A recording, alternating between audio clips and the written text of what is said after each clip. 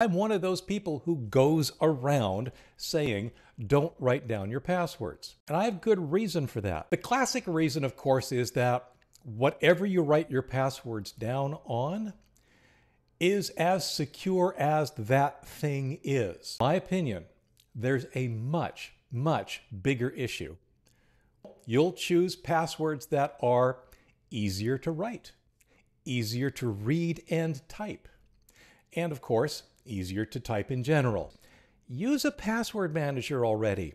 If you figured out how to send email, you can figure out a password manager. If you figured out how to navigate complicated websites and shop online, you can figure out a password manager.